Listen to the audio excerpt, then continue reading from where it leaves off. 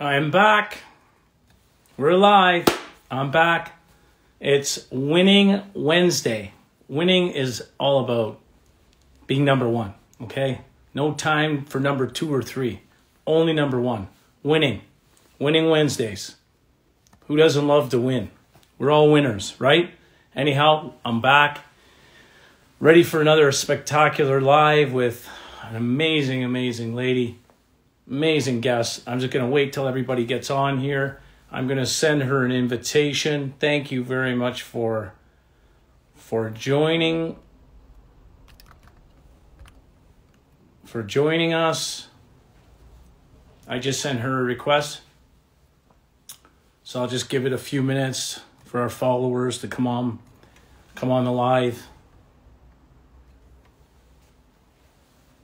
Thank you for joining me. If you want to put in the chat where you guys are from, where you're following from, it would help all the other followers. Just want to get an idea of where everybody is from.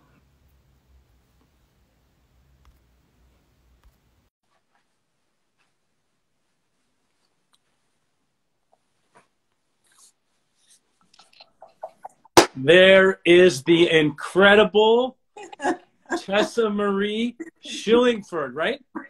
Incredible. Wow. Incredible. Amazing. You're amazing. I'm amazing. We're all amazing. We're incredible, right? I know. So what's up? It's an honor to have you here. I wasn't sure if you were adding me or I'm adding you, but it doesn't matter. It's all wonderful. It doesn't matter to me. Nothing frightens me. Amazing. Amazing. Listen, I'm blessed. We're all blessed. I'm honored and privileged to have you on this live and to be able to get to spend some time with you, to get to know you, and to ask you questions and pick your brain. Thank you. Yes. No, thank you. So I'll just give it a few seconds just to see everybody come on. I came on earlier just to do a sound check, video check, because I just upgraded my phone. I want to make sure the phone, everything's right, for this. What you have, an iPhone 12? Yeah, I had a 6, and for the last week, it actually wasn't, it was going in and out of working and not working. It was really horrible. And I finally said, okay, enough. I gotta get the 12, enough. So I can tell you, it's incredible. The video, the resolution on the video and camera is well worth it.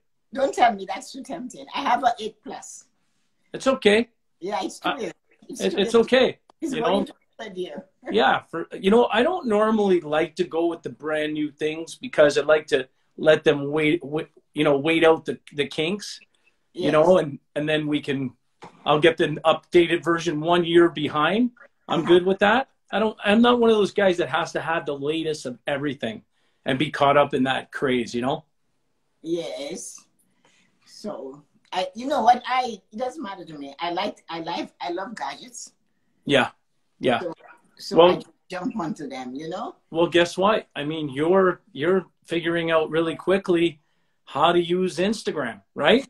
Well, yeah, it's been a journey. Yeah, it's a journey. It's a journey for all of us. I've been about a year now, and I remember my first time. It was quite the experience. Instagram is very different. The IG Live is, and of course, technology is. It changes. They change it without any reason. They just change it. They change. You know what's incredible is that they change it, but you don't know unless you follow other people. It's not like they have tutorials. It's not like someone comes on and updates you and says, hey, let us walk you through this new feature.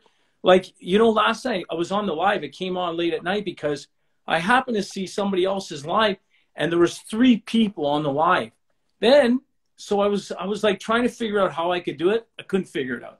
I get on today and I wake up and I get on my lives and I see 4 people were on live at once.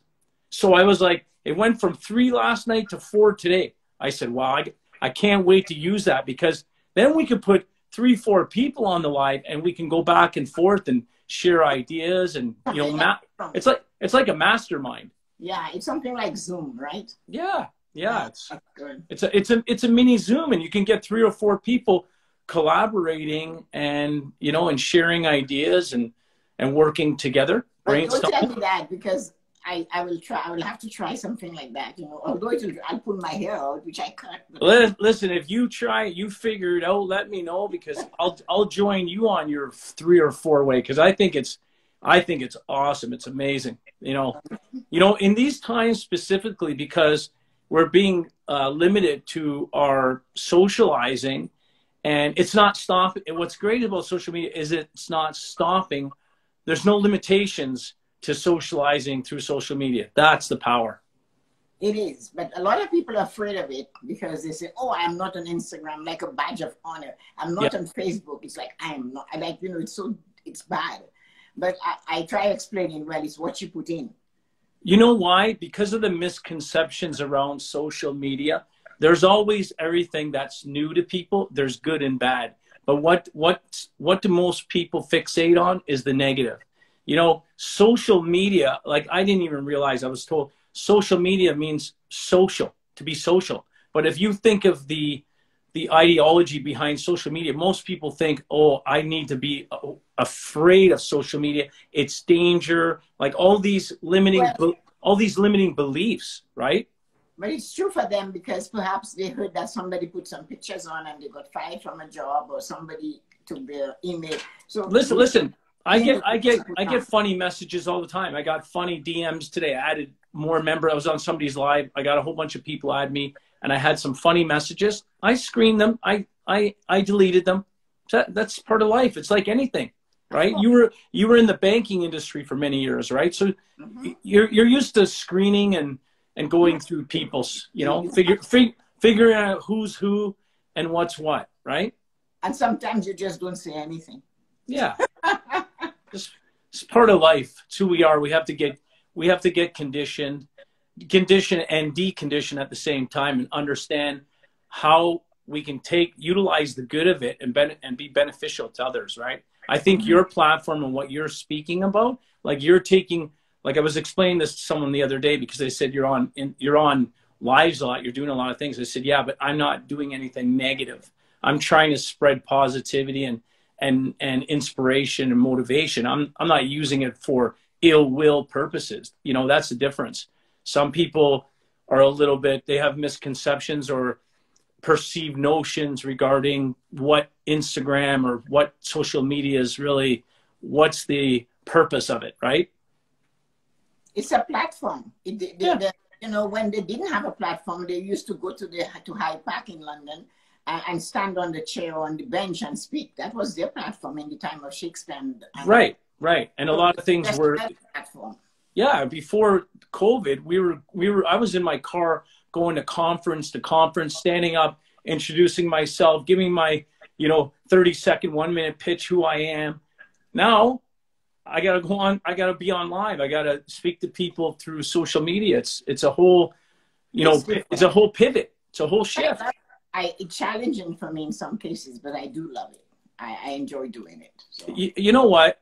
It's like anything, Tessa. You're a big proponent and a believer of this. The more times you do something, the more comfortable you get at it.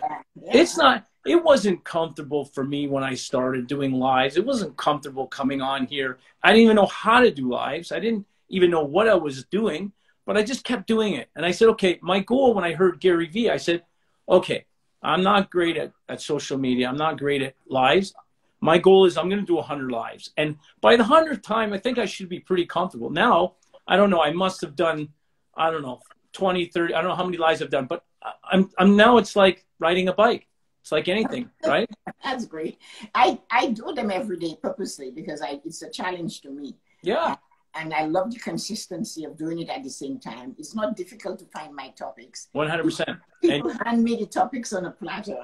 I get topics walking on the street. Yeah. I get topics listening. Yeah. So, and you're a woman of challenge. So like I spent some time. Hi, Rosie. Hi, everybody. Thank you for joining us. Everybody's there. My sister was trying to get in, but I think she was trying to get in under looking for me. I see. Well, let's hope everybody, let's pray everybody comes on board and hears this, because this is going to be a big one. I got big plans for you, Tessa. Big plans, because you know, we don't get a chance to talk much, you know, and I wanted to get to know you. I was going through I spent yesterday, just so you know, I went through your Instagram. I went through your pages, every post. Today, I wrote two pages of notes up until 15 minutes ago. So I got a lot of stuff that I'd like to ask you. You know, pick your brain and share with everybody. So let me just grab this for now, because I want to give you my take on who you are before you share who you are with everybody. Okay. What I learned from you and your Instagram. Okay. And I think it's good feedback for you, right? All right, let's hear you. So, first of all, your name is Tessa-Marie Shillingford. Yep. And I wanted to ask you, where were you born? Dominica. Dominica. I wasn't sure. Not the Republic. Dominica, the island of Dominica, which I always wanted. French Creole. It's yes. Guadeloupe. I always wanted to go there. I was in St. Lucia last year. I love the Caribbean, but you're very close. Yeah. I mistakenly told somebody that you were probably from Jamaica. You see, that's the mistake I made, because I wasn't sure. If you were in person, I would have slugged you. Oh God. I you know what? You know, that's the misconception. Somebody asked me that when I was 21. It was a black man, and he said to me, "Are you from Jamaica?" I said, "No, I'm from Dominica. It's really close. It's in Russia, close to Moscow." And he said, "Oh." He said, "Oh." I was like, I left him like that. That is a great answer. That's a great way to answer somebody. That's amazing. That's amazing. Welcome, everybody. Welcome. Welcome, guys. So what I got from your page was that you are a risk taker. You love to challenge yourself. You have a love for plants and nature, and you love gardening. Yeah. You're kind-hearted. That's an interesting one. How do you find that out? Huh? Okay, go ahead. I'm kind-hearted. Kind-hearted. You're focused. You're passionate. You love hot surroundings. You love hot summer days. Yes, I do. You love your morning coffee. You meditate. Mm-hmm. You love journaling. Oh, yes. You're a grandmother. Mm-hmm. You're retired. Mm-hmm. You're previously in banking, financial services, correct? Yeah, it's much heckier than that, but that's okay. Yeah, yes. Yes, I didn't go into detail. You were on a helicopter ride. Yeah, learning to fly one. Amazing. You were on the skywalk, the CN Tower. Yes. You love to travel. Uh-huh. You're fearless. And you have a strong faith in God. I have a strong faith. So those are some of the things that I took off of getting to know you through your Instagram. Without, you know, we've spoke indirectly and I've come on your lives, but I really wanted to know who you are. Like, I haven't really listened to all your lives. Like, I've been on them, but getting to know you for who you are and what you stand for was important for me. Good. I'm glad you liked it. Was I somewhat right? You're really right. Okay. That was very good. You're really close. My friend Corinne would tell you that's true. You're really close. Yeah, I see. That's true. I see. I have lists. If you want to ask me something in between, go right ahead. Because I have so many questions for you. You know why? I prefer you to ask me because I am always the one asking questions. Oh, beautiful. I am the forward one. So perfect. It's nice to be on the other side. Okay. Amazing. And it gives our followers something to learn about you and what you stand for. And there's lots of great points in these questions, and I'm sure messages from you as well. Okay. So one of the questions I have is, who is the greatest influence on your life and why? My parents. My dad on one side and my mom for something else. My faith and the deep-seated Catholic faith came from my mother. I Like, see. You're Roman Catholic? I'm Roman Catholic, yes. I see. And it's deep seated, and that came from her. And my dad, really, he had to go. He had to follow her. I see. That's how it was. So that part of me, that faith, the indomitable attitude, the strength, it came from both of them.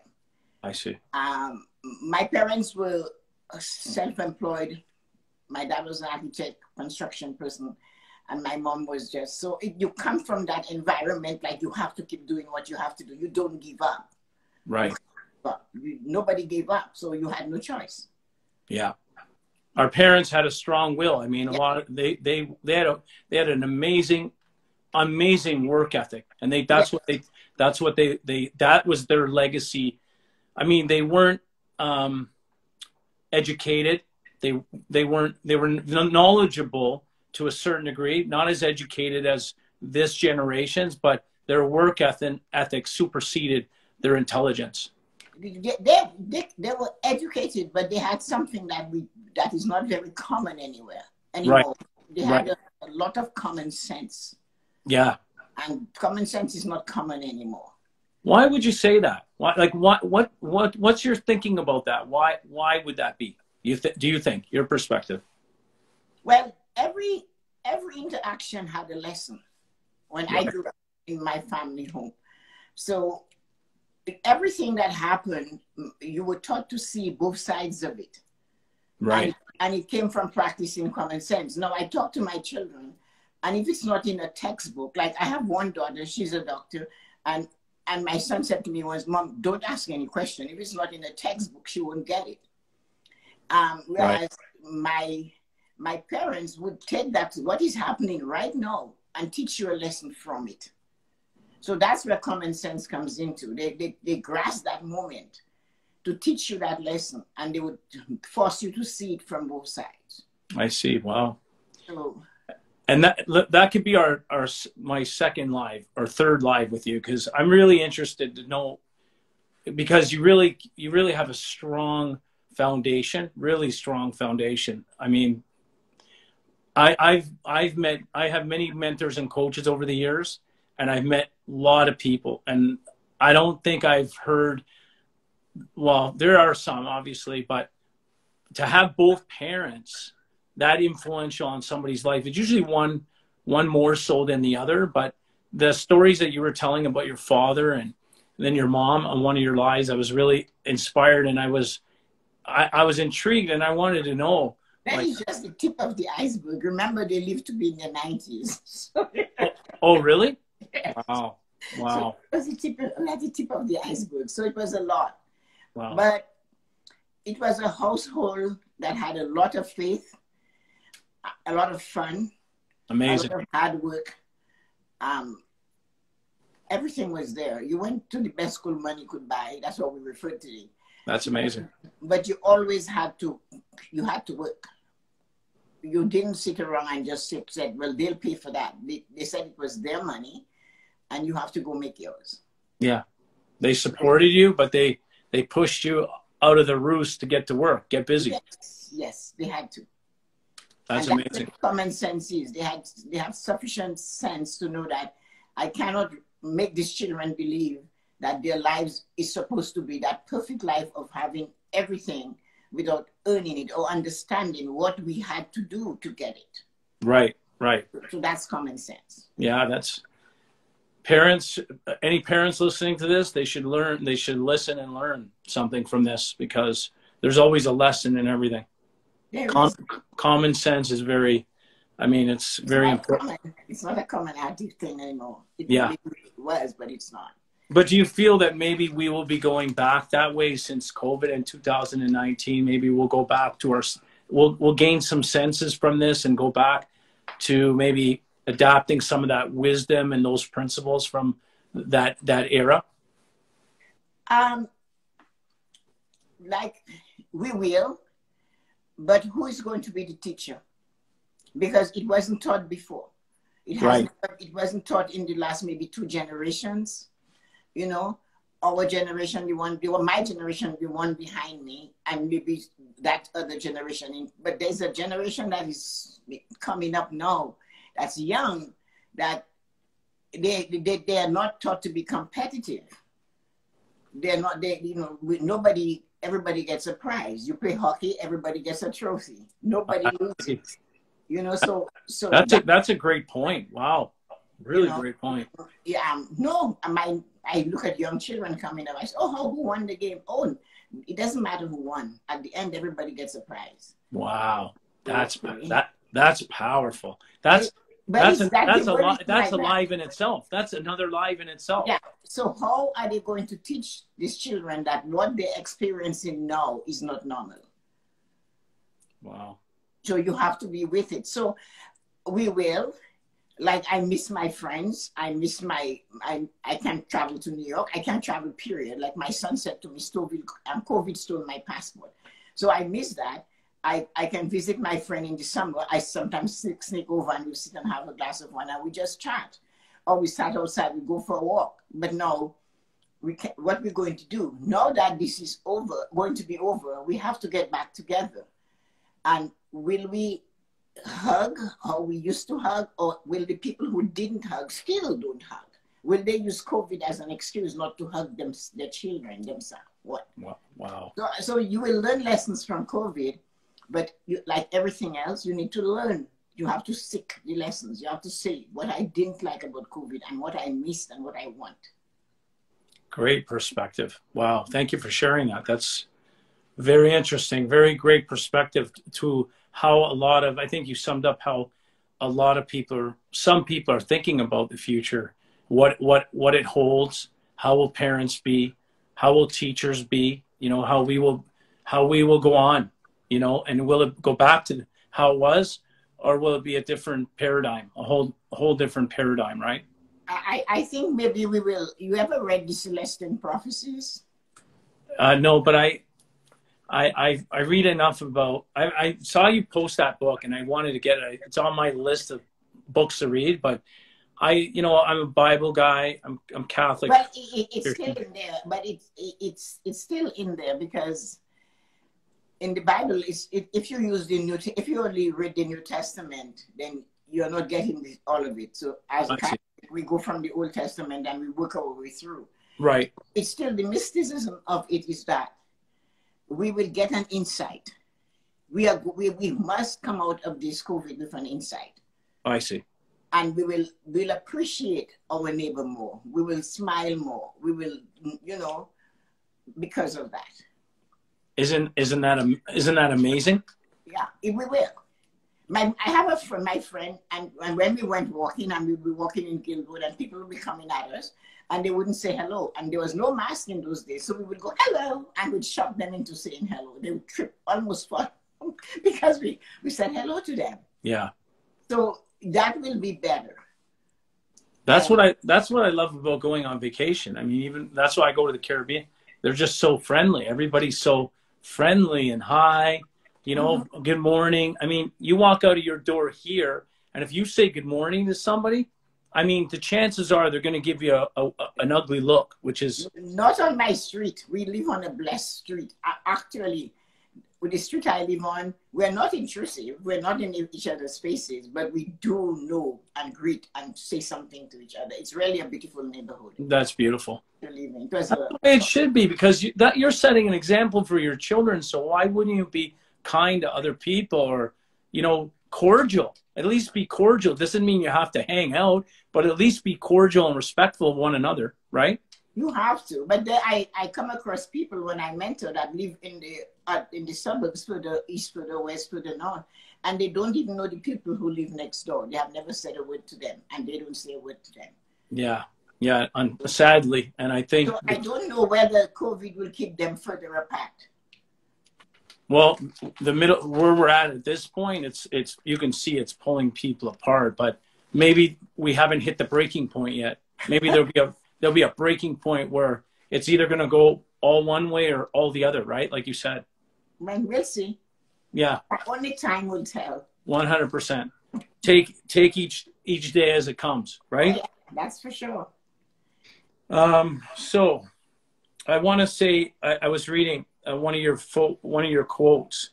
You were saying, "Yes, you can." Right? That was one of your quotes. You had talked about, "Yes, you can."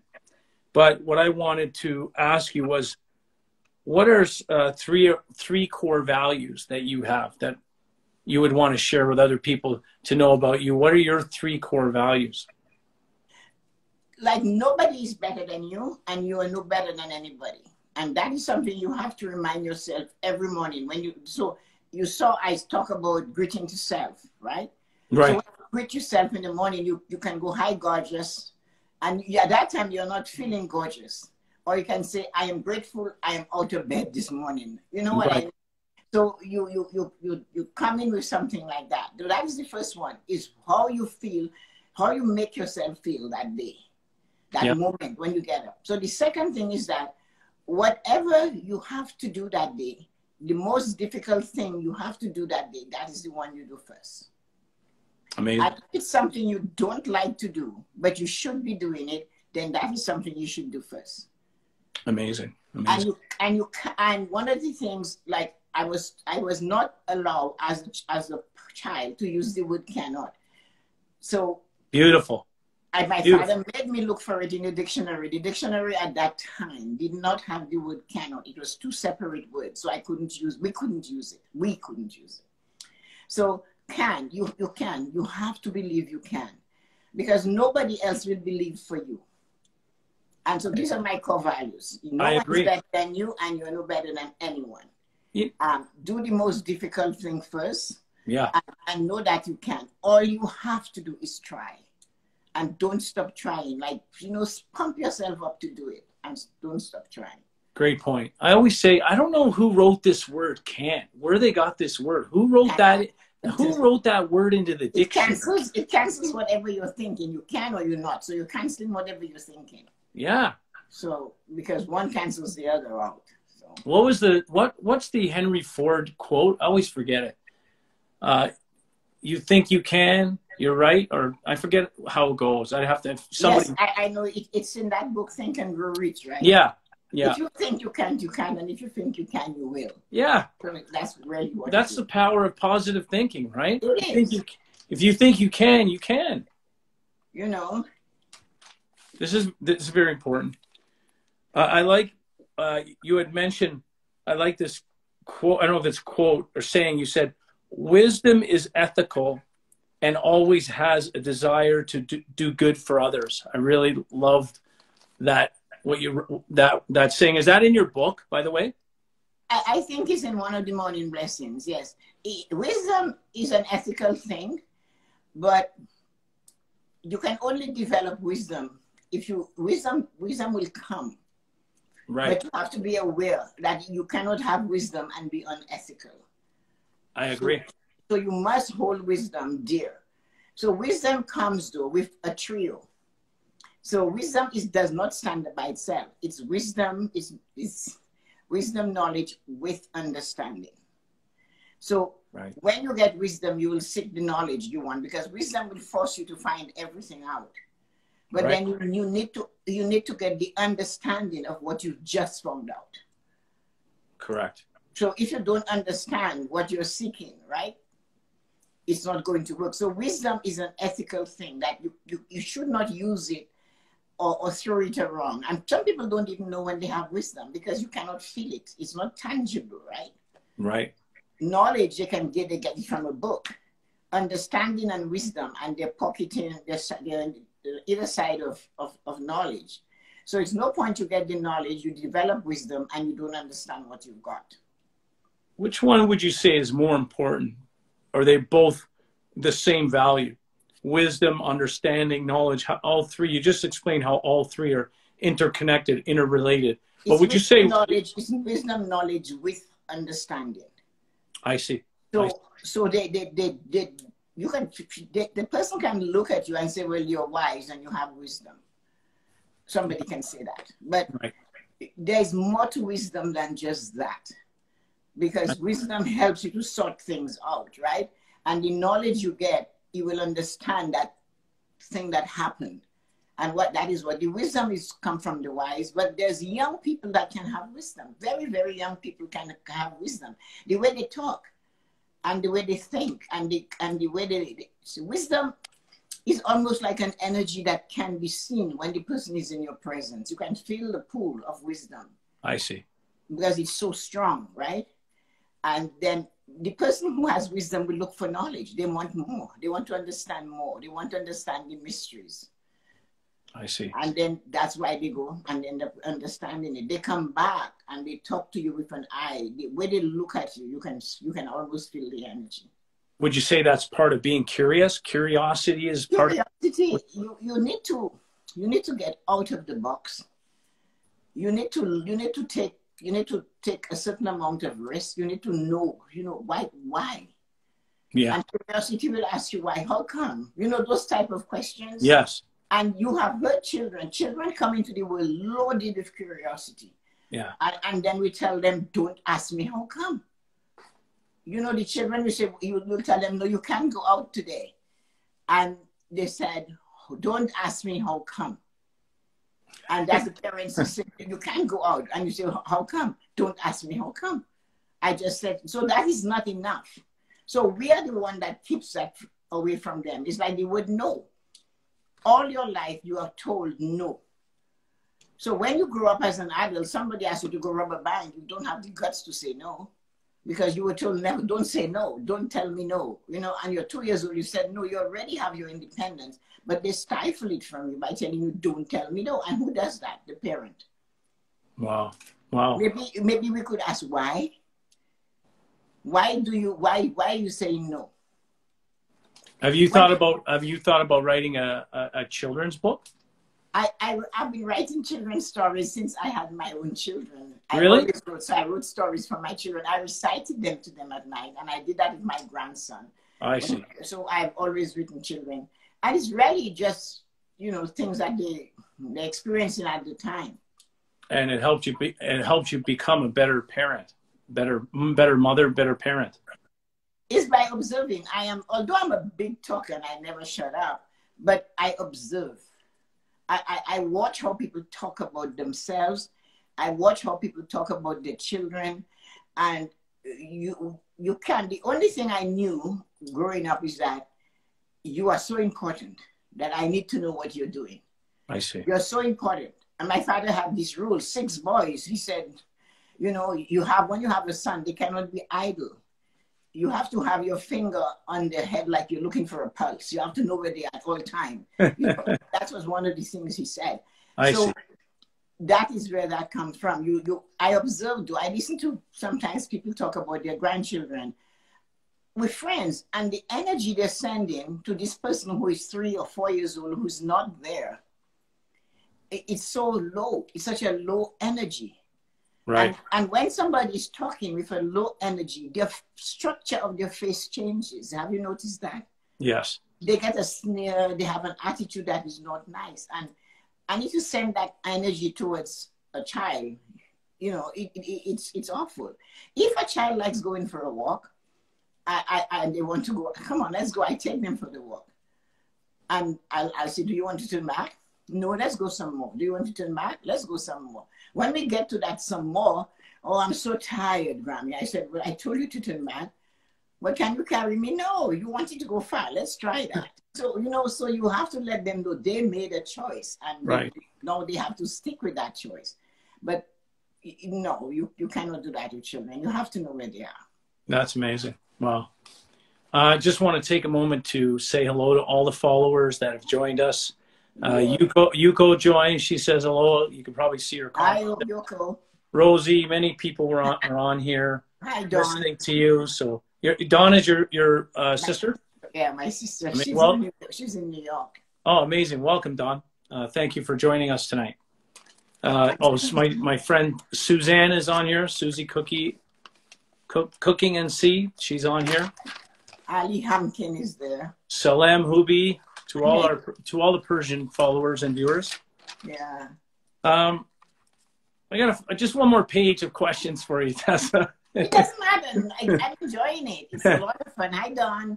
Excellent, excellent. Well, I'm learning a lot from you because this is a really special time to really this time in life is a time for learning and wisdom, like you said, and understanding and acquiring knowledge. So many people, I think, waste their time doing such wasteful things, and I think we should be a little bit more respectful of our times and be more practical and immerse ourselves in things that where we can learn from others and become better people. So I know this live will make me a better person. And so you're looking at me from a point of view that I don't get often. As if I ask my friends, what do you think? Oh, it is great. I only have one friend, she'll tell me some things, and then sometimes I notice she hasn't said anything lately. I'm afraid to ask her because she might tell me something I don't. But that's about the only person. If I call someone, I say, do you know how to do this? Why are you asking me? You're always the one who's telling me what to do. That's the answer I get. But we're all here to help. We're all here to help one another. I've learned so much in the last year. And one piece of advice I would give to you, going through your Instagram today, I haven't gone through it a lot, but I try to tell people, even my clients and friends, is you are so authentic and so real and so wonderful and helpful and so knowledgeable. Your posts, your videos are amazing. I see you're doing more videos and speaking, which is, you're getting more comfortable with that. It's amazing. But the messages from all your posts are to a higher degree of wisdom that most people maybe have not implemented in their life, because if they do take one or two things, it will change their life drastically. I know, because some of the things that you speak about, and I have them in some of my notes, are profound to me because I've learned them before, heard from other speakers, and I've put them into my own life, and my life has changed night and day. So the one thing I would say to you about using your Instagram a little bit more, because probably you were more Facebook orientated before, but your posts are incredible. Just engage your followers more. Ask them questions like I'm asking you. Have you seen when you ask them questions? Like Friday night is ask the question night. I have to pull teeth to get it. It's like I have a pair of pliers and I'm pulling out molars. And I'm saying, people they're afraid to ask a question. And you don't Can I tell you something? Don't ask your friends and family. No, I don't. I just ask anybody. I put it out there. Ask the people that, like our circle of people that were following each other, for their point of view and what they think. Because, I mean, I could show you my messages, DMs with some of the people that have liked my posts, and I go out of my way. And I've built such amazing relationship with them off of Instagram from the DMs. I'll try that. Yeah, it's really, it could be like some people are afraid to post stuff and write stuff on the social media. So go to the DMs, and once you engage them on the DMs and you find that they're opening up, it takes time. Then you can have a call with them. You can have a call, and I do Instagram lives. I'm on Instagram, not lives, but the Instagram chat video. I'm around the world. Iran, Pakistan, to my friend Taib, who's on here, Alex Billing, Phil, and Philip. I'm always on the video. Like we're brainstorming. We're talking like I've gotten to know them better than I know people here locally, which is unbelievable. I must try that. I will. I like your challenge, so I look for that. Let me tell you, your content is amazing. And I'll tell you something. I knew of your book, but up until I did my homework with you, I said, wow, I want to get that. So that's on my list to get the book. I want to read your book. So thank you.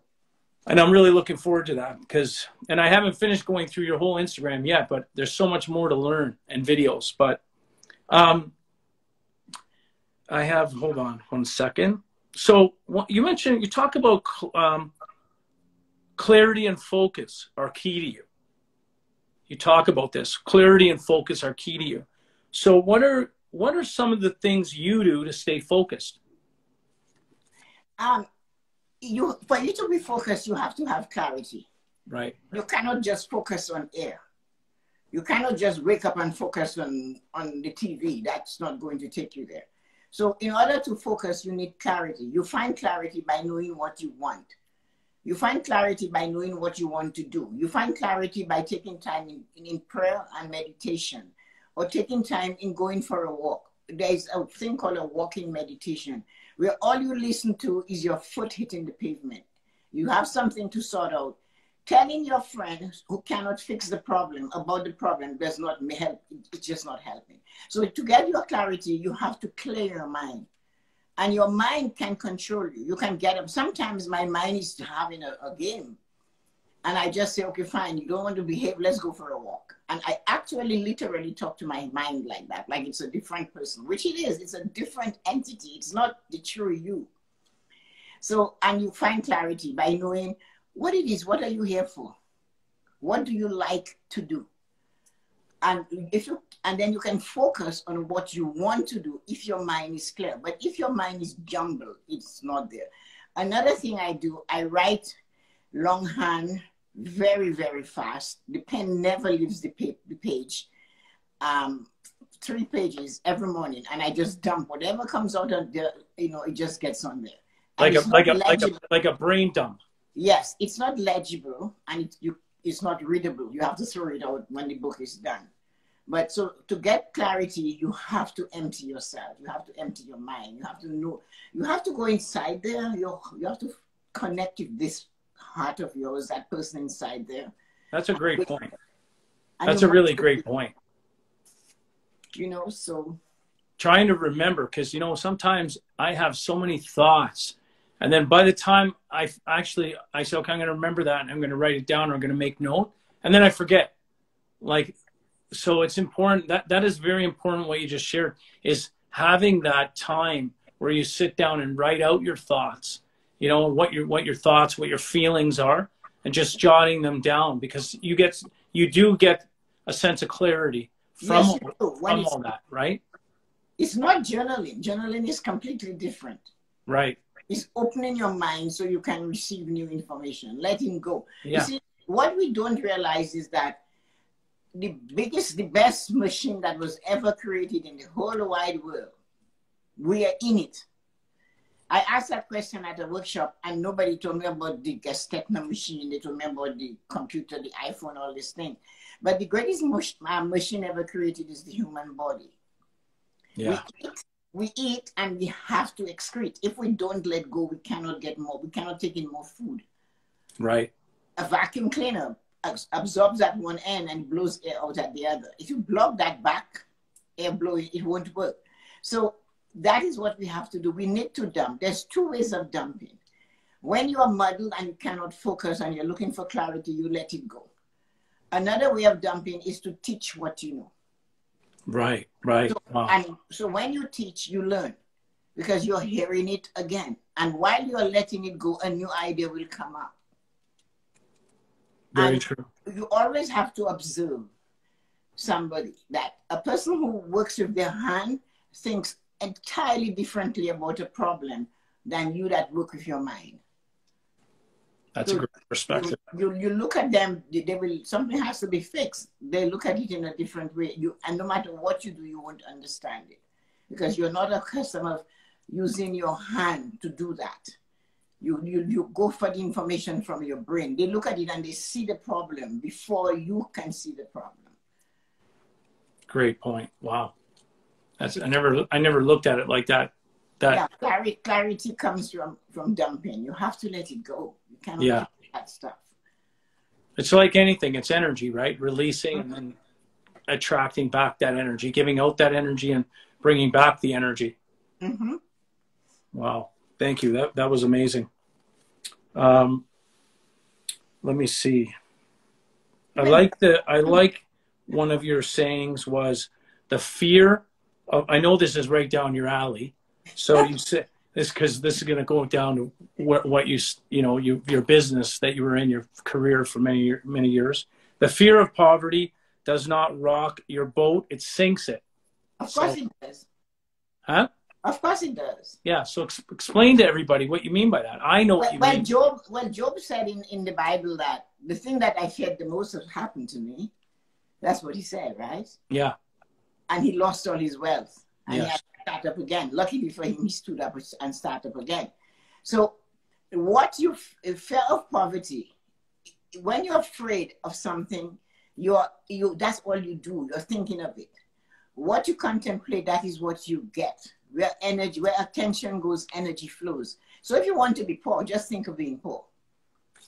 And it will come to you. And truly, when somebody tells me, but Tessa-Marie, I have no money, I always ask them to open your wallet. And if there is $2 or $5 or 1 penny, I said, you have money.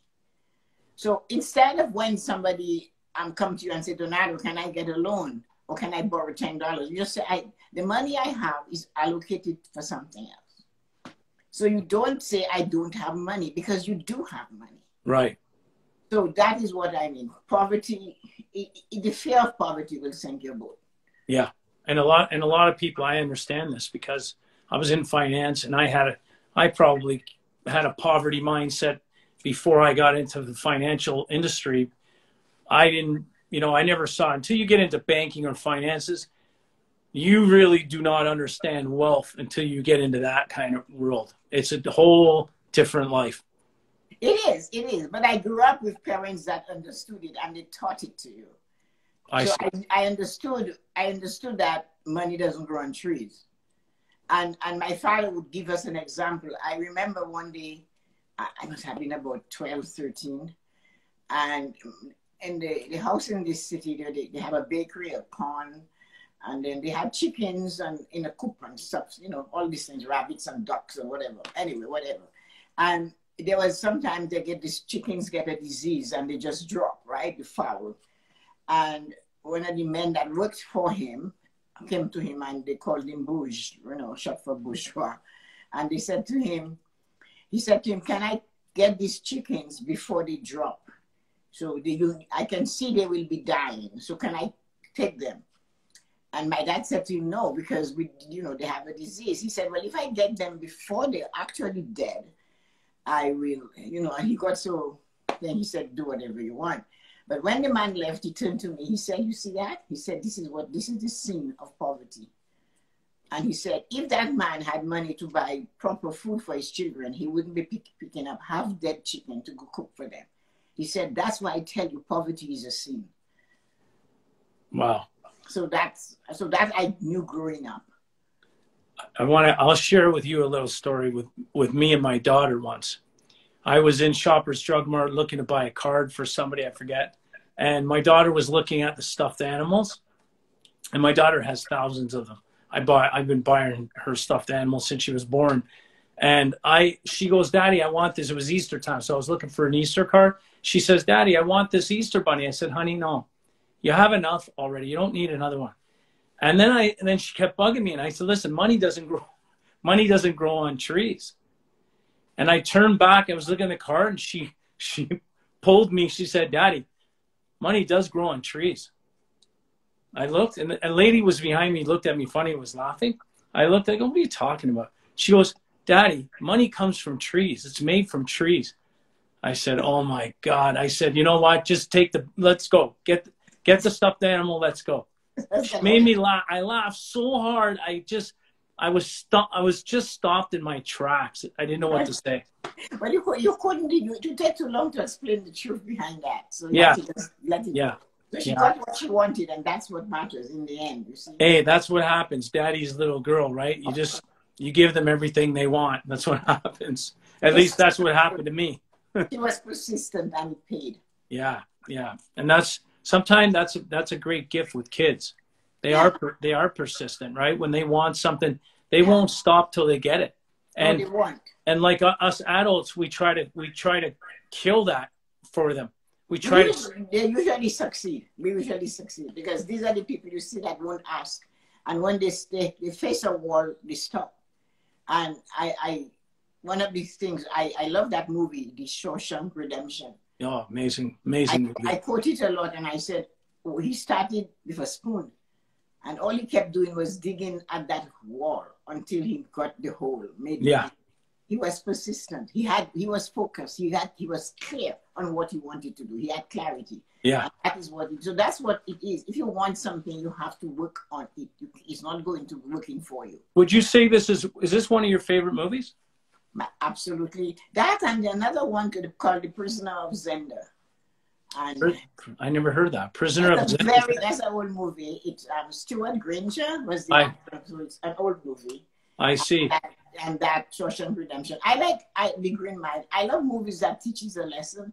I don't watch something that I cannot learn from. If there is no learning, then or something that fills me up, yeah, I don't watch it. So I'm the same way to a certain degree. I like action movies. I love sports, but I love documentaries and biographies because I like learning from their experiences. Of course, because that's one of the things. That's why I read so much. My father said, everywhere the author goes, you go. So you're on a trip everywhere that author has gone. You're just there. Your mind is in that book and you're going with the author. So you visit many countries before you've ever gotten there. Yeah, that's amazing. That's amazing. And actually, that leads to one of my questions. You said country, author, so that just, bing, the light went off. I noticed on your page, you love to travel. Well, you're a people person. You love to travel. Tell me what place that you've been was your favorite memory or favorite place that you traveled to? I'm curious. And why? So much traveling. One of your favorites. I love the old world. So my favorite, and I'll never forget, is my trip to Stonehenge. Stonehenge. Wow. Yeah. Wow. So that was inspiring.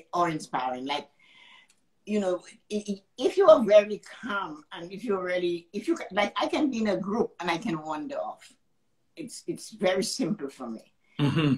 Once I do that, I get into a zone, and it fascinated me. So you know, and that was what it was. You wander off. Why? Because you want to explore. That's the explore. I don't know. I think I get, so if I'm going somewhere, I get into the place before I leave Canada or leave Dominica or leave England when you're in England to go there. I see.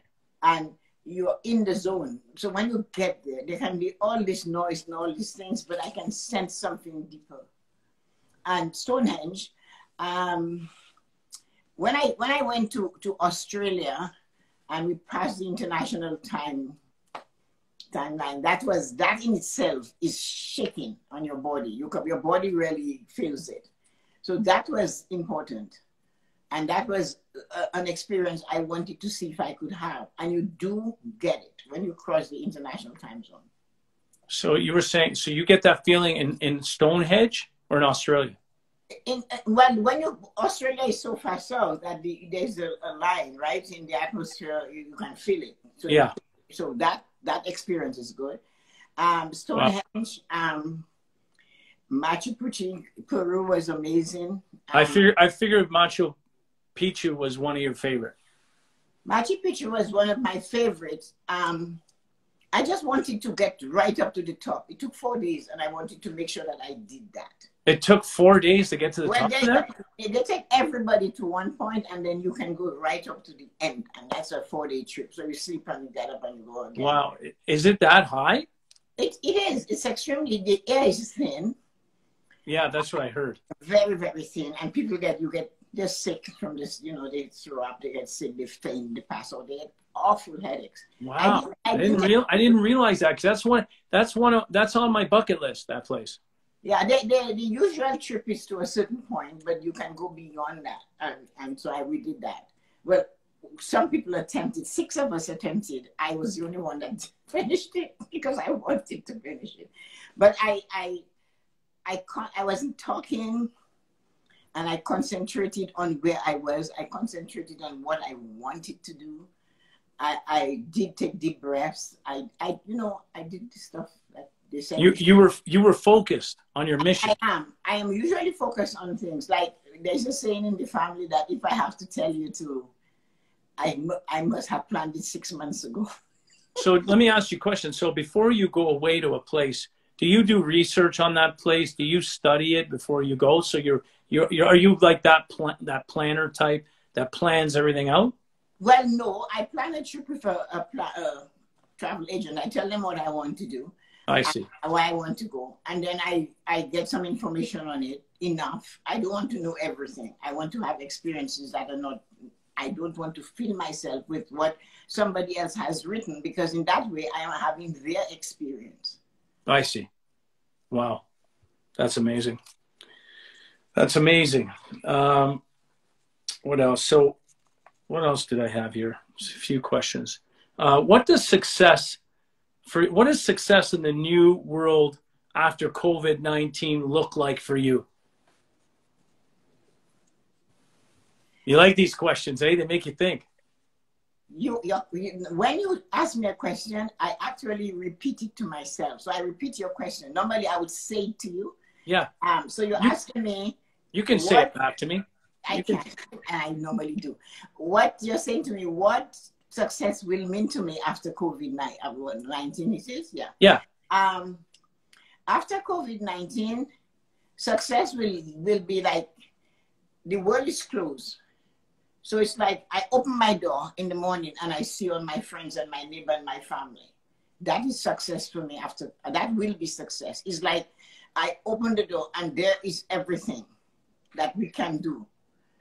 We might not be able to do all of it, but success will be to see people in flesh. Amazing. And that is the success for me after COVID-19. That's wonderful. That would be a dream for all of us to happen, right? It's to open the world and I open the door and step out after a big rainstorm, after a storm, and the hurricane has come, hit. So now you open the windows to see what damage has been done. So that is how it will be for me. That is right, success. right. And look forward to whatever life will bring us at that point, right? Well, you just have to take it. We don't have a choice. We have to step into it, because, I mean, the younger generation, if they're smart, there are going to be a lot of new opportunities for entrepreneurship. 100%. They're already here. They're already here. They're here. But then there'll be so much more. Like the people can have unique experiences. There'll be so much to do and new things to develop and to get into. So one thing that I really love, personally speaking, is I love the fact that this time frame is bringing people to collaborate that maybe before would have never collaborated because we were just too busy. Everyone was so busy running back and forth that they didn't even have time to have a conversation. They didn't even have, you didn't have time to email or text somebody. Everyone was so busy and running around. You didn't even have time for that conversation with somebody. Oh, email me. Oh, send me a text, email me. No one. Yeah, a lot of my early posts, I talked about that. And I said, well, no, we can't. So what are you going to do? Now that we can't. When you have the opportunity to visit your neighbor or to visit your sister, your brother, your person, your friend, you didn't. When they phoned, you didn't pick up the phone. You couldn't be bothered. Well, no, you can't. So what do you do? Exactly. So you can't. So we have to realize that and not make the same mistake again and again and again. Yeah, 100%. Thank you, everybody, for joining us. Yes. Welcome. Hello, Nikki. Nikki's who else is on here? Albert. Albert. A few other people. Thank you for joining us, everybody. This is Tessa-Marie Shillingford here from Toronto. She's an author and writer. Would that be properly consider you a writer? I guess. Okay. Because that's what I do. Writer. I write every day. And conversation, my sister said. I'm glad you love it. And your book is called what? If you want to tell everybody about your amazing book.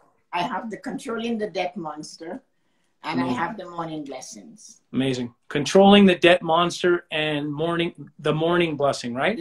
Yeah. The Morning Blessings is like a tabletop book where you. Amazing. I didn't know about the other one, the Debt Monster. I can't wait to read that one as well. So that is fascinating.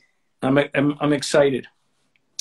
One question I have here: who is your biggest cheerleader? He's dead. He's dead? Yes. It was your dad? My husband. Oh, your husband. Oh, I'm sorry. My condolences. I didn't realize That's that. fine. My husband, and I know my husband is my brothers and sister. They're big supporters. My sister Dawn is a great supporter. I have a friend, my friend Corinne. Like, you know, she's always there. That's she's wonderful. always there. If I twist, I'm sure I'm going to fall on her. Like this week, I told her, you know what, this is funny. This is the first Christmas we didn't go into some mall and get in trouble. So that type of person. My sister Dawn, I have 6 brothers. One brother is dead. I have a sister who died in France. She died quite young. And the other brothers, I have a brother in England, Eric, and Milton, and I'm close with 3 or 4 of them. We're really close. Like, the others are way different places, and it's a different relationship. I see. But we have, like, these 4 of us have like mind. We do a lot of the similar things. You know, we're reading. Like, our family are big readers. We will send a book all over the world. One book. Really? Yeah, we have done that. You'll share it. Yeah, we have done that. There was a series of books that was written by Peter Danielson called The Children of the Lion. There were 19 books in the series, and we all, from my dad, my mom, we all read the books. I think Children of the Lion. Yeah, it's by Peter Danielson. You can get it on Amazon, but it's $1 because it's old, but you pay $12 to post it. Sounds like a very interesting read. It's a book based on the Bible, but it's it is fiction. There's another book I got to read. It's a lot. 19 books in the series. Really? It's worth it. Yes. Is it all based on the Bible? Yes, it starts, and it's all based on the children of the lion, right? Wow. Remember the mark of the lion. Wow. Goes on. It goes all through when they were in Egypt, everything. It's amazing. Wow. I can't wait. You should look it up. The author is dead. I will. Another great read. Yeah, it is. This is my time to read, because before I didn't have a time. I was going from conference to conference. I didn't have time to even just barely sleep. So no, you can read. Yeah, this is a great point. I'm just looking at these questions. That's okay. Get them going. It doesn't matter. Well, I just want to make sure I get them all in. Yeah, you can. I'm not ready. But we'll just have a live 2, live 3. We do a series. Me and you. I know today's mantra was, I'm taking my life one step at a time. If you want to explain, what do you mean by you're taking one step at a time? Well, your life, you cannot rush through life, right? Did you read the other one that I did? Life is like the Christmas tree. It stops at every station. Yeah. You watch people get up, you watch people get on. Everybody has a story. People fall in love, people die on the train, people going home. Some are sad, some are happy, some are scared. So that is life. Life is like the Christmas tree. So life, you have to take it one step at a time. Right. Life is like your car. When you nowadays, when you turn when you press the ignition, you don't turn anything anymore. The lights come on, and you can only see as far as 100 yards. But to get to where you have to go, you must take the car to that 100 yards, so you can see the next 100 yards, right? Right. So life is like that. Life is every step. It's each step. On each step, one step at a time. One step at a time. There is no such thing as galloping through life. You gallop through life, you endanger yourself, you endanger others, and you don't get to see anything. You don't experience life. Yeah. I have a saying, the journey begins with the first step.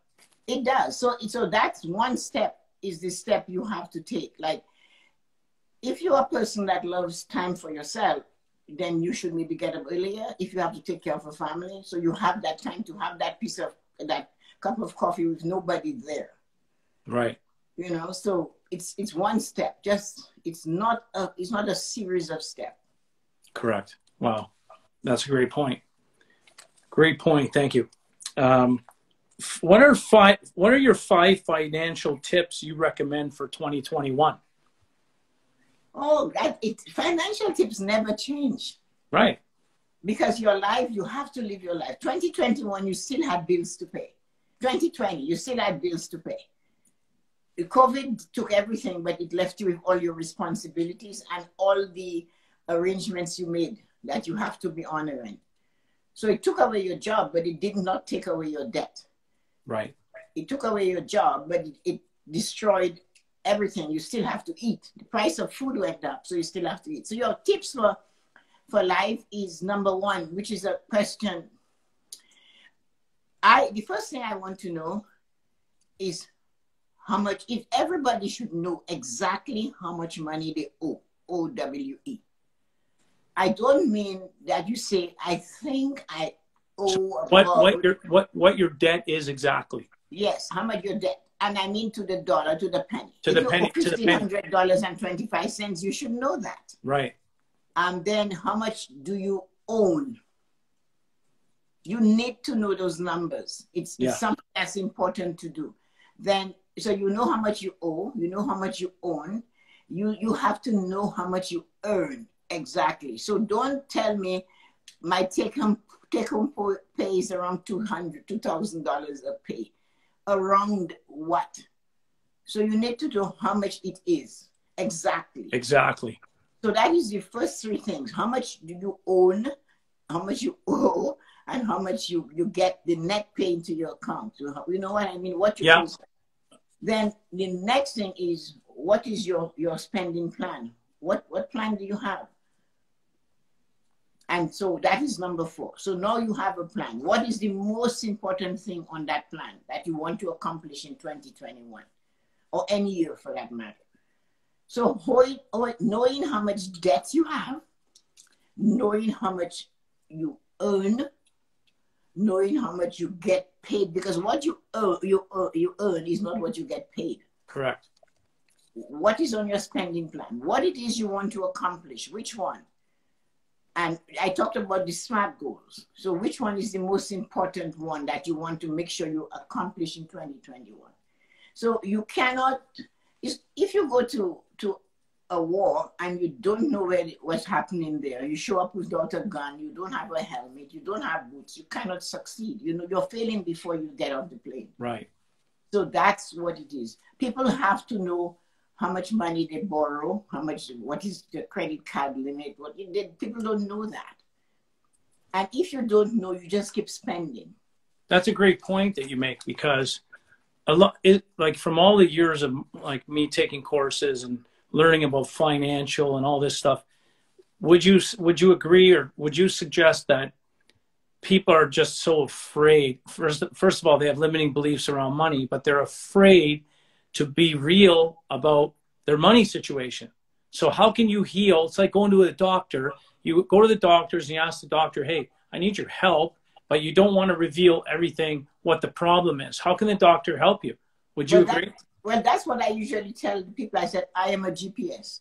You have to give me the information for me to take you there. So if you're not giving me all the information I need, I cannot take you to where you want to go. Right. So that is what people must understand. And another thing people should know is that your bank manager, your friend at the bank, the person on the phone, they're not your friend. They have a job to do, and that job means getting you to do what they want you to do. So if you already have one credit card and they're giving you 2 and 3, that is what they're supposed to do today. It's not you helping. Right. So these are the type of things, the tips. So, but the 5 ones is knowing all about your money. And if you ask 10 people in a room if they want to be rich, most people would not answer you. They would look at you and some of those that would actually speak will say no. They would say no. They would say, I just want to be comfortable. So I asked, what is that number? And nobody, I don't know. That's why I'm asking you, what is comfortable? So what is your perspective around that? Why is it they answer like that? And why is it that most of them don't want to answer, or the ones that answer? Why is it such a small percentage, or maybe if no percentage at all, that want to be rich? Why? Because religion has told them that it's easier for a camel to get through an eye of a needle. And all religion make them believe that. There's religions now that are not Catholic, born-again Christians that tell them if you don't tithe, you won't have money. but she couldn't pay her rent. But she's giving you $600 a month. Yeah.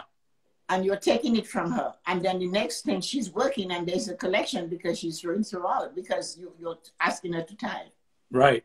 I'm not saying you shouldn't, but it has to be. I had a young girl who I was doing financial planning with, and she made a lot of money, 100,000. And she wanted to buy her own home, and she was driving a ratty car. And I said, you have to do better than this, you know, for what you want to do. So when I spoke to her, I said, I noticed she was always at the church. So I said, you are giving them $980 every month because it's 10% of 100,000. So it's $10,000 a year. So 10% of the gross, not the net. Right. And she wants, so I said, you cannot do that.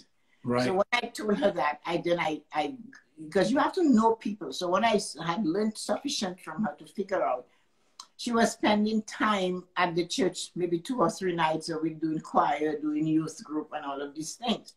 So I said to her, how many hours do you give to the church every week?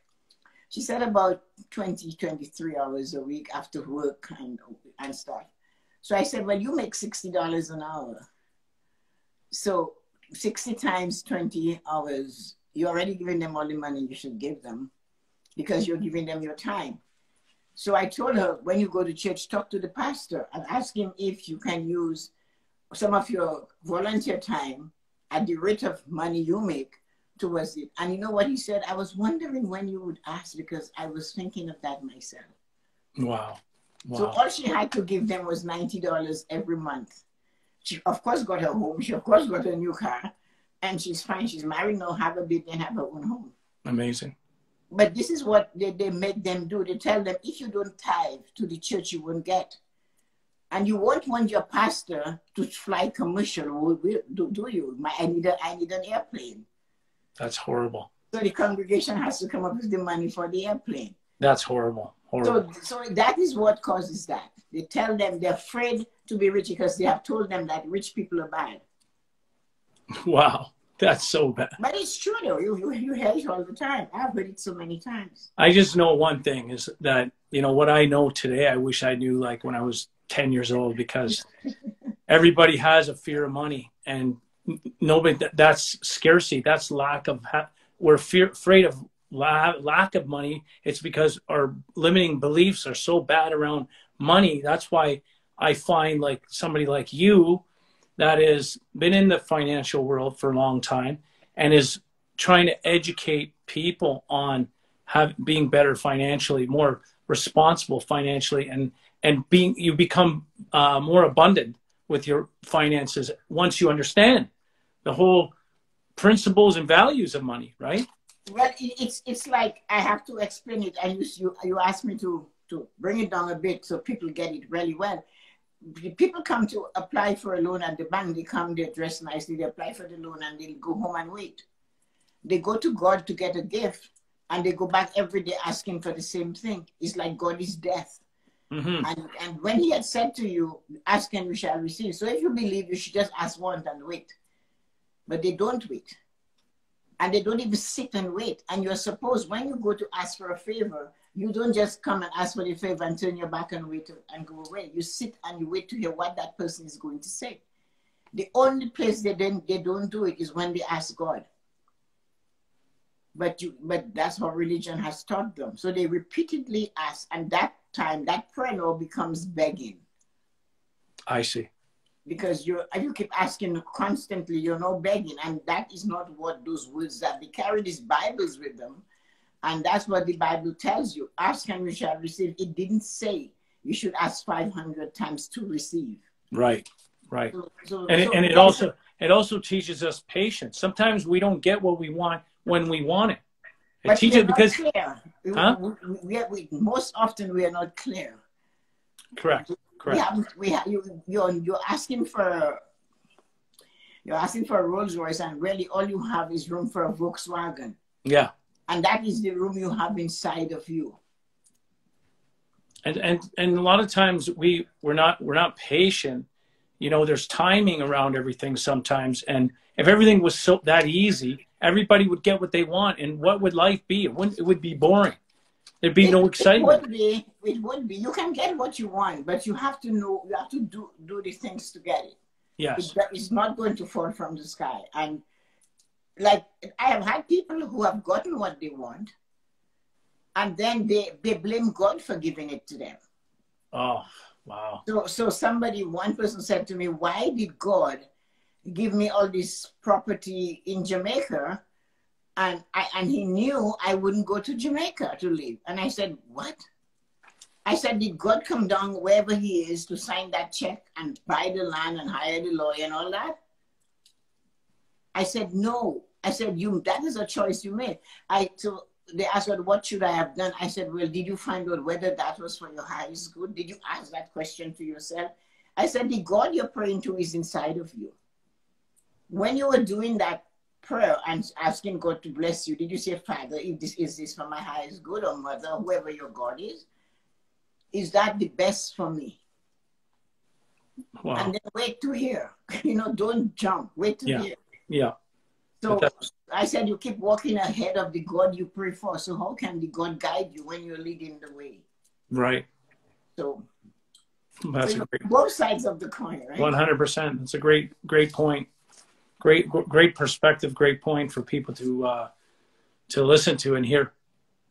But that is from observing and hearing people speak. I listen. When I hear you, I really hear you. Yeah. Well, it takes, we have 2 years to listen. A lot of people do not listen. They don't listen enough. I'm training people all the time to stop talking and listen. Just listen. You learn so much more, but people think they're learning more by talking. I even see it all the time. People in business, they just talk too much. Like they over talk. And it's to the point where it makes you feel sick to your stomach. And I'm thinking, are you hearing yourself? Because you obviously can't hear yourself, because you would have stopped long ago. When right? you say empty vessels make the most noise, or empty barrels make the most noise. Yeah, exactly. So I know we're over our time. We're over an hour, which it's been amazing. But I have one last question I do want to ask you. Fine. I saved the best for last, okay? I saved the best for last for you. And I want to thank everybody again for following us and being on this live tonight, listening to my dear guest and wonderful friend Tessa here out of Toronto. But my last question to you is, you talk about legacy is putting a stamp on the future and making a contribution to the future generations. It's not always material possessions. So my question to you is, what will be your legacy? Your question to me is, what will be my legacy? Yes. When you leave this world, my legacy is that she stepped into life and she rocked it. She stepped into life and she rocked it. That's not what it is. But that, basically, if you get to know me, I love life. I love the very essence of life itself. I love the breath of life.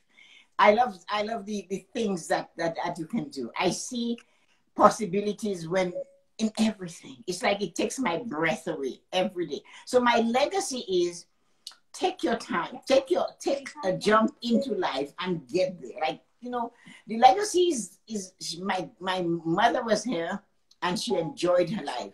She loved nice things. She ate nice things. She behaved. She was generous. She was kind. She did all kinds of things. And that, Siri's talking on an iPad. Amazing. And she did all kinds of things. And when she left, when I bow out of the world and I leave, I will not have regrets.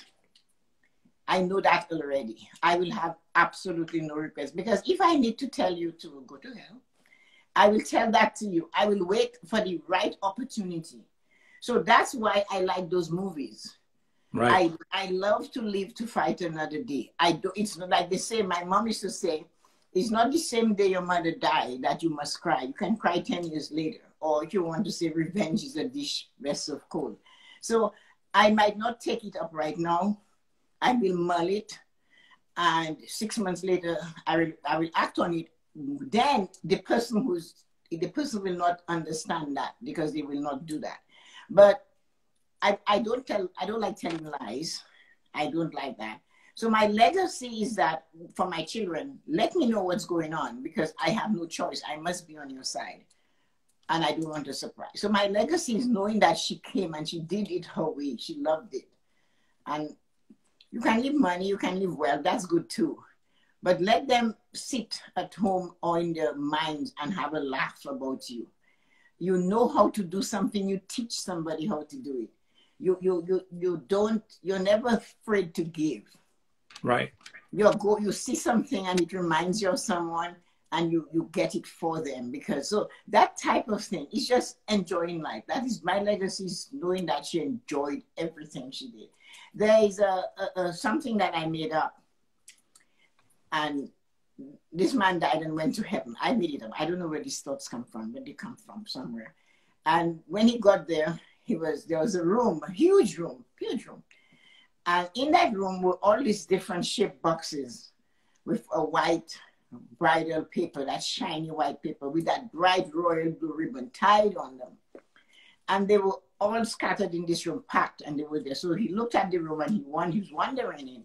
And St. Peter said to him, you can't go in there. Don't go in.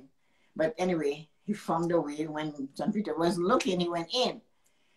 When he went in, then he's coming back out and he's all dejected. His shoulder is slumping and he's coming. He said to St. Peter, why is my name on all those boxes? St. Peter said to him, these are all the opportunities you had and you didn't take them. Wow. So that's what, wow. So I want to make sure I don't miss any opportunity. When I love with everything I have. When I give with everything I have. What I do it generously. It's just life. You have to enjoy it. That's amazing. So my legacy is that's your legacy. Huh? That's your legacy. Yes, knowing that it's there. Why not try it? Right. It's there. So I left this one out, but so it ties in. So if your time was up, what is the one thing that you would tell the world? So I want to leave. We're going to close off after this. We're going to close off this live. We're going to close. If my time was up and I had a choice what is the one thing I would tell the world? Tell the world. Live today. That's your last words. Tell the world. Live today like it's the last day of your life. Do everything you want to do every day. Everything. When I went to Vegas in January, I was with my daughter and her son and her husband. And every time we were walking, somebody was coming for him women to take pictures, right? So then I jokingly said to my son-in-law, if it's men, I'm going to take pictures with them. So lo and behold, 2 naked men or half-naked guys showed up. He said, well, there you go. I took the picture with them. And then there I am, and they're naked. With that, 6 packs, and I'm laughing. I posted it on Facebook, and I said to my friends, after walking 20,000 steps, I needed to be carried to my room. So you have to do what is happening to you. You have to do this. You have to embrace life. You have to. It's nice to observe life, right? You can look and you can see somebody enjoying their life. You can cheer them on and say, go for it. Yeah. So I will never say don't do it. I love to see people succeed. I love success for others. Yeah. I noticed that about you. I read that on your Instagram page, which is you're a team. You talk about team. Yes, you have to push the people. Like even to this day, the people that I worked with, the younger generation, I worked with in the bank, we still go out to dinner, like 10, 12 of us. They're still on Instagram. It's time for dinner. And we would go to have dinner somewhere. So, and I am the oldest, of course, being the manager at the time. You're the leader of the pack. It is, but it's the joy of watching people. It's like your mom seeing you're successful, and that's what they want to do. And so there are little things you have to learn in life. And one of the things I practice, if I have a work person, somebody to come and do some work for me, you employ to do something. And the person has given you their price. I really don't haggle with them. I either say yes or I say no. But I don't say, well, it's cheaper and la la la. I don't do that. And I have one reason for doing that. I have 3 children. I don't want anybody to shortchange them for the work that they do. And if I shortchange you, I am setting up a step for that to happen to what is behind. My grandmother said to my mother, Dorothy, the rope at the back is much longer than the rope at the front. So what you leave behind is much longer. And that is what you have to protect. So I will pay the price, or I'll say no. That is amazing. And if you say you think it's too much, I say no, I just don't want to do it right now. Because I don't want to make them. You don't want to devalue them. No, because if I set that as a standard, I am asking the universe to do it to my family. That's a great. I tell you, man, that is such a great perspective. Well, I hope everybody heard that, because I'm going to save the live and post it up so you can hear it, because that really, a lot of people need to think like that. Yeah, they just say no. You know, you don't want to pay the price, then don't say, well, it's too expensive. I didn't. You know what? Just go. Just let it go. Yeah. Because for one thing, you're starting to look like a beggar. And then second to all, if it were you, how would you feel if that person did that to you? But it's worse. You're leaving a train behind you, and you're telling nature, you're telling energy, you're telling the world, you're telling the universe, treat my children like I treat this person. Yeah, karma comes back to you, right? Yes, or like the golden rule. Treat others as you want to be treated, not as you like, as you want to be treated. So that is my biggest thing. That is really passionate about that. That's so smart. Very, very, very smart way to be, to think of life and how to treat others, and being respectful, showing respect for other people. You can just say no, right? Like you said. You can just say no. You know, and they can ask you if you want to say. You don't say, "Well, I was just." Your whole body language change. Once you start, when you stoop to that level, your whole body language changes, and that is your energy you're destroying. So the person says it's $10,000, and you say, "Well, I read, and why? It's so expensive? Am I charging too much?" And you go, well, it's not that, but I didn't want to spend that. And your attitude changed, your words change. Yeah. And that is not good for your energy. That is not good for your karma. And those people actually feel like you disrespected them. And a lot of times those people will not do the quality work that you wanted in the first place, because you already shortchanged them and cut them down. So yes. They feel like you didn't respect them and appreciate them, right? Because you have a train behind you. You don't want to pay the price. Just say no.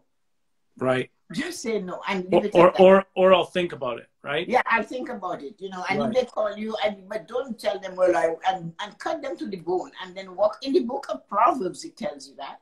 Yeah.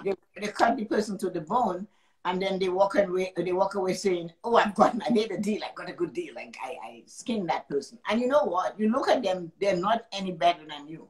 No. And those people, some of the people, okay. Sometimes you pay a little bit. I always say to people, I've had this discussion with many people. Sometimes you got to remember, you can pay cheaper and have cheaper quality. You can pay a little bit more, but get better quality, and it lasts longer. So you gotta think about what matters at that time. You have to always think what is important to you. There's a lot of ways that comes into play. But for me, that type of stuff, that is hard, because that person, whether they went to school to learn to do this, everything in life has a price. And you need to find a fair price to pay for it. And you don't have to plug the person's eyeball to do that. You don't have to. It's all about respect. And it is respecting that they work. You cannot do it. If you can't do it, then do it yourself. And don't involve somebody else. 100%. And another point, like in the book, 7 Habits of Highly Effective People, talks about circle of influence. That person could become a circle of influence, and they can introduce you to people you become in their circle out of respecting them and their business and what they're offering, or their service, right, or their product. And you develop a great relationship. And maybe I was telling this to a client of mine, that maybe you spent a little bit more, but the amount that you spent and the quality that you got will bring you 10 times better results in the end. So you're questioning, when people that question every dollar, and I call them misers. They're such misers. They end up sending that out in the universe. They get that back on them in their business. I have seen it like when we at the bank. I had two men, and they were two. They were just two, but there were so many people. So the months were 31 days, and they had some GIC that matured for 30 days. But we had it for 31 days for August or whatever the months had 31 days. And they would be there the next morning, and they have spent the whole night doing all the calculation. And at the end of it, it's 25 cents. So it got to the point, you know what I used to do? I would just open my wallet and here, Mr. Smith, here, Mr. This, here's your 25 cents. Because it was a lot cheaper for me in time. It would cost me $20 to have one of the staff do that for each of one of them that came. But I also lived to see. There was one night, some asleep in my bed, the phone is ringing, and it's the fraud department. And they said, do you know this customer? I said, oh, yeah. Well, right now, we just froze his account because he's at that casino. Casino Rama. No, the other one, the W. Niagara. Woodbine. Oh, Woodbine. Yeah. And I'm using a lot of money. I said, what? I don't think so. He said, so should we freeze? I said, yes, freeze. So the next day I went in, and when I came in, they said to me, there's a lady here, and she wants to, and she's angry, and she's really fuming, and she's talking about this customer. I said, okay. So his wife died. He was coming for that 25 cents for years and years and years. Oh, and he had like 300,000. The wife died, and he was so devastated. A woman in the apartment building, got friendly with him. I said, I will cook for you, and I'll do your shopping for you. So he saw without his wife. He gave her his debit card. And she fleeced him by going to the casino. She was the one at the casino at 2 in the morning playing the wheels or whatever she was doing. So when they froze her, she realized somebody found out. So she came, and he will starve to death and all of that. So then the next thing we knew, we said, we're not releasing the funds. She went and she got a lawyer to get him to make a will in her favor. But we knew he had a son, so we called the son and got the son to go to there, and the son stopped it. But there he was fighting for 25 cents. And at the end of it, when his wife passed away, he didn't even care about the 300,000 he worked so hard for. So that's what people have to understand. Life is a funny thing. You have to give, you have to take it with a little bit more respect. That's your last, those are your last words. I hope so. Life is what you just said. Life is fun. Yeah, it is. You have to give it a little bit of respect. Life 100%. Yeah. It's been a real pleasure and an honor, Tessa. Thank you very much for sharing. Only an hour and a half. It wasn't bad.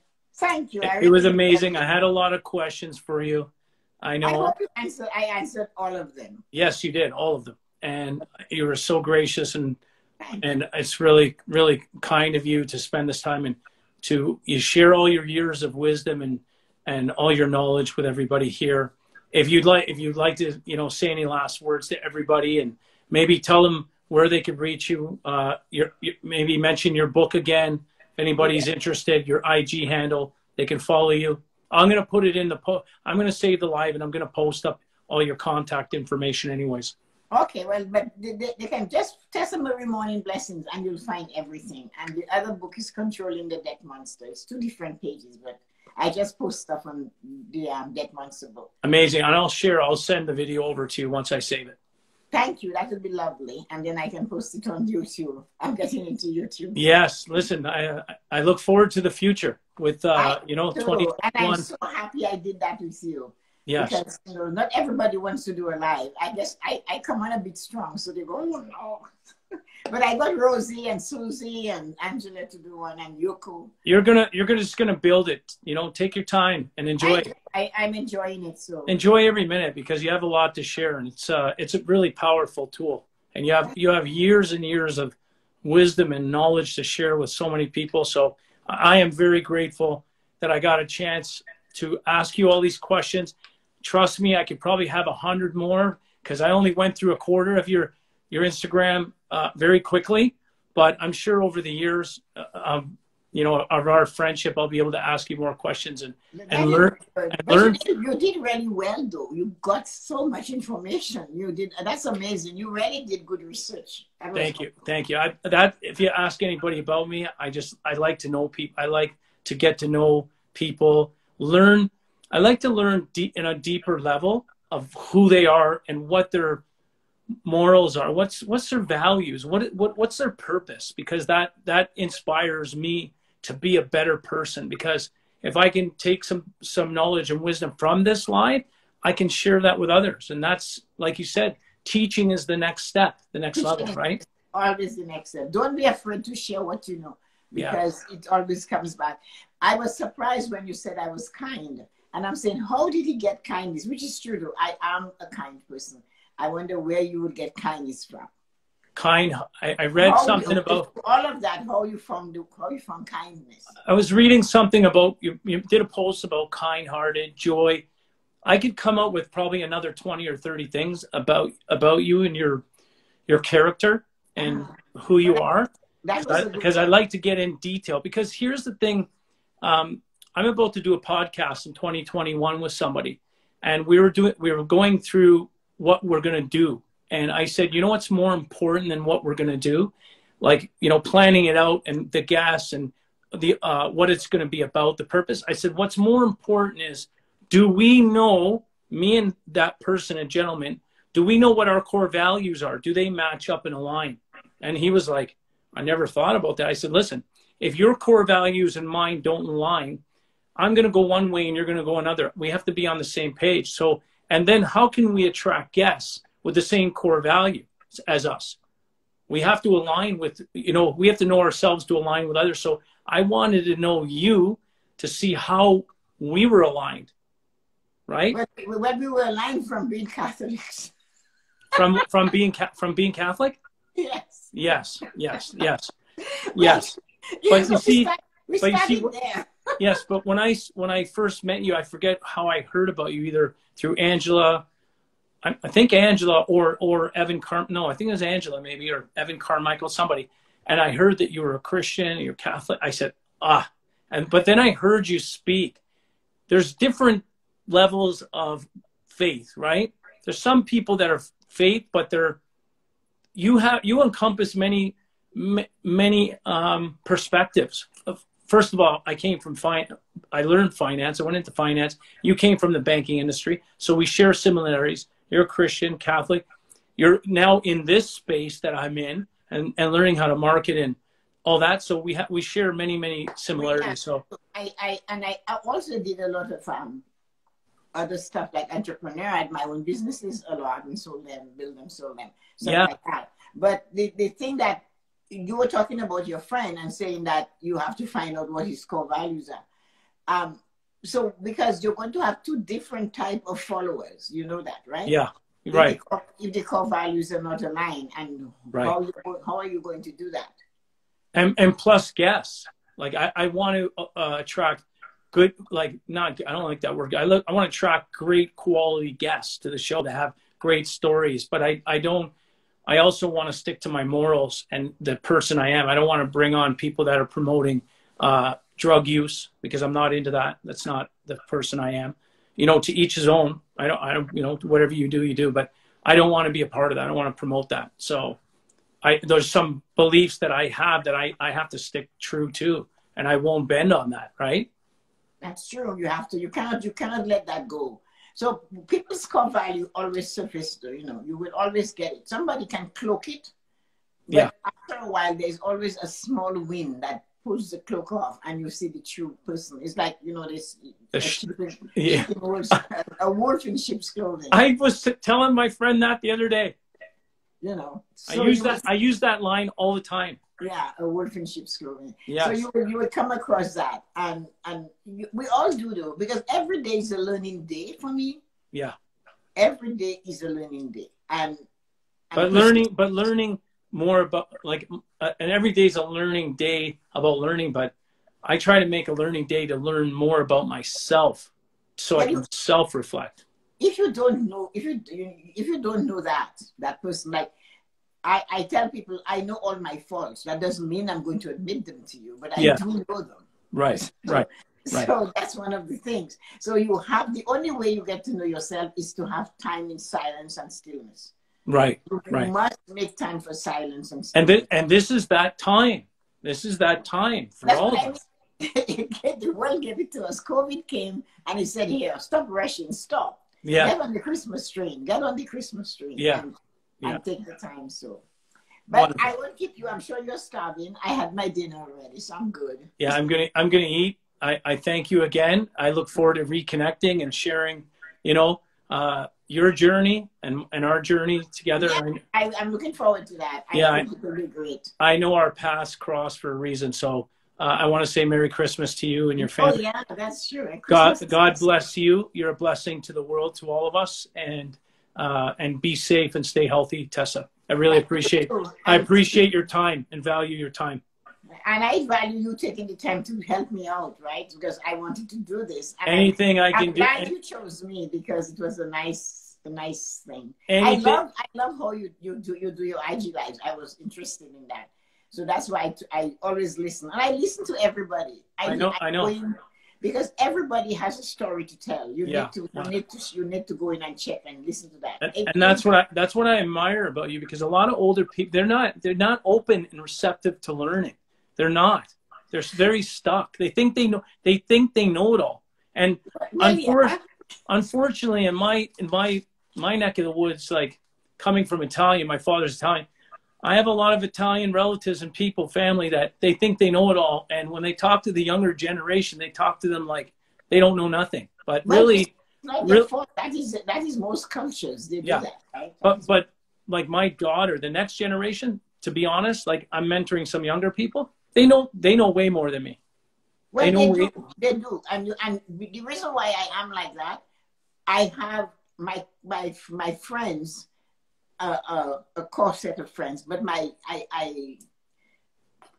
I mentor more people that are in their 30s and maybe in their 40s than anybody else. I see. So that's one of the reasons I'm like that. And I try to make sure they understand what the point where they are in life, how important it is to really savor that time. But you simplify a lot of the stuff. You're very simple. You have a demeanor about you that's calm. That's maybe your grandmother, your mother, you raised children. It's your demeanor, your personality. It's very like easygoing, pleasant. Like that's what you think.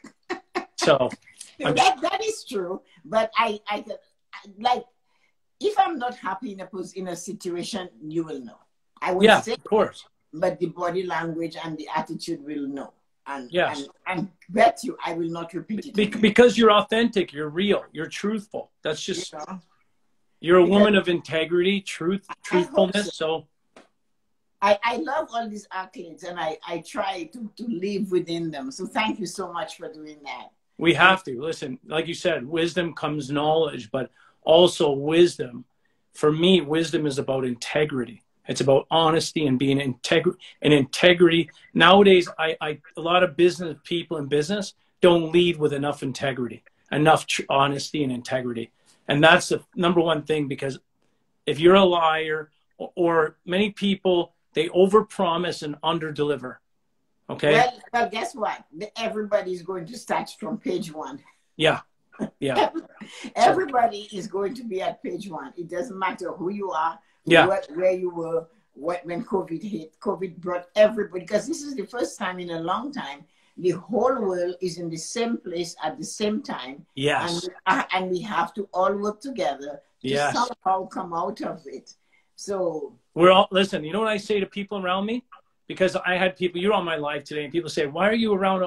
How do you know all these Iranian stuff? I said, listen, what does it really matter? Whether I'm Canadian, Chinese, like English, whatever, we're all going in the same ground at the end of the day. People got mad at me when in 2016, when Trump was running, and I said to people, he's going to win. And I said, look at him. I said, he's the only person that believes he's going to win.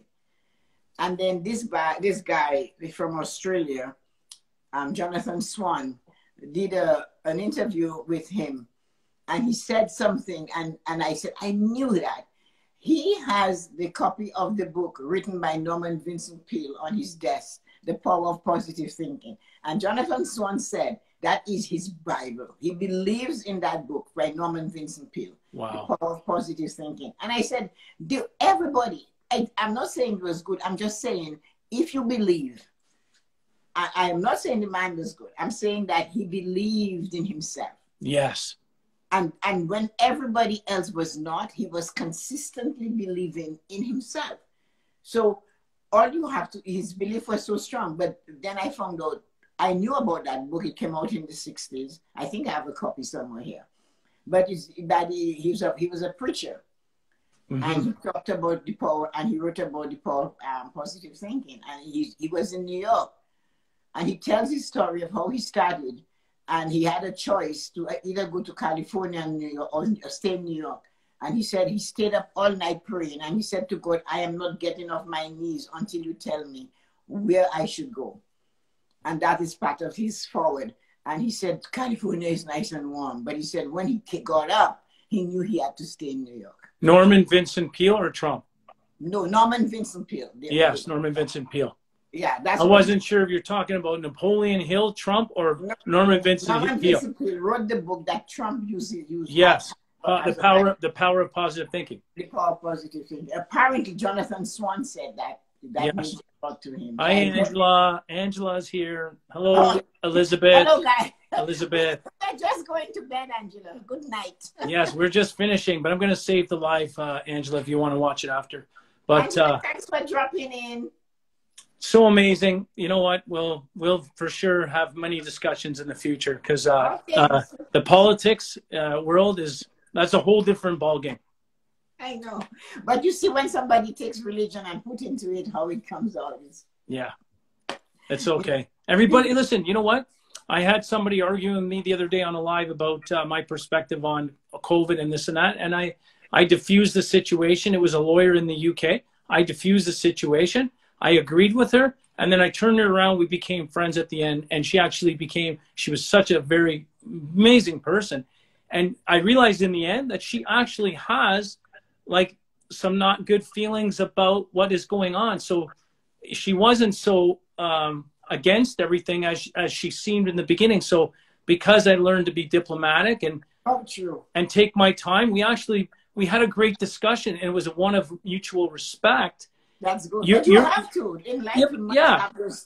Yeah, because you have your opinion, I have mine, but it doesn't mean that I'm going to be disrespectful to you. We have to respect each other, listen to one another, and let the cards fall where they may be at the end. That's it. And learn to and still shake hands at the end and have a meal together. That's what it is. And when you cannot do that, then we have lost hope in everything. And they teach you that in sportsmanship. Be a great sportsman, right? Uh-huh. Be a gracious loser. Even though I don't like losing, I'm still a gracious loser. If I lose, I shake your hand. We have a drink and what? Merry Christmas. Bye. Take care. We're losing ourselves. Bye. Bye. Merry Christmas. Thank you very much. And thank you everybody so much for following and listening to us tonight. Merry Christmas to you and all your families. Be safe and stay healthy. Okay. See you online. Bye, guys. Bye, everybody. Bye, Angela. Bye.